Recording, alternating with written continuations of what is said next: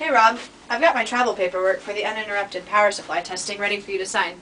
Did I fill it out right? Since Yellow Corporation is paying for the airfare and the hotel, I only put down the per diem and the incidentals.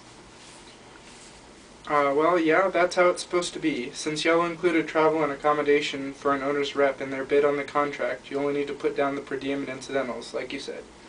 Remember that as a government employee, we have to be careful about the impression of accepting gifts from contractors. If you have any questions, give a call back to the office. Alright, here you go. Have fun on the trip. Thanks. Janice, go ahead and get another Corona. You know we've got the tab covered. Actually, I have to pay for my meals and drinks on this trip, but thanks though. Wait now, Janice, you know how we work? It into the contract of the Yellow paid for the trip. That means dinner included. And besides, we're used to paying for dinner and drinks. That's just always is. We pay for all of our customers. Just the same, I can't. I'm getting reimbursed for my daily expenses, which includes my meals. As for the alcohol, that's on my own to pay for. And I think I will get another. Can I please have another Corona? Thanks. Okay, Janice, I understand, but I do have to live up to my reputation. Around the office, I'm known as Give It Away Jeff. Because I always want my customers to be happy.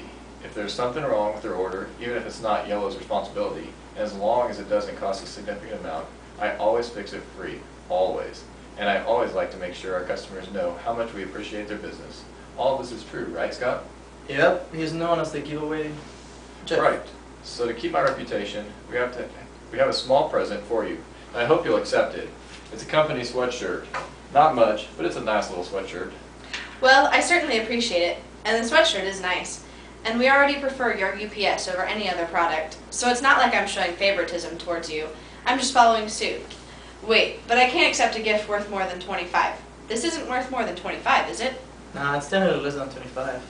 Well then, I guess I'll take the sweatshirt. I'll just be sure not to wear it to work, of course. Thanks. Just keep making a quality product and we'll keep doing business with you.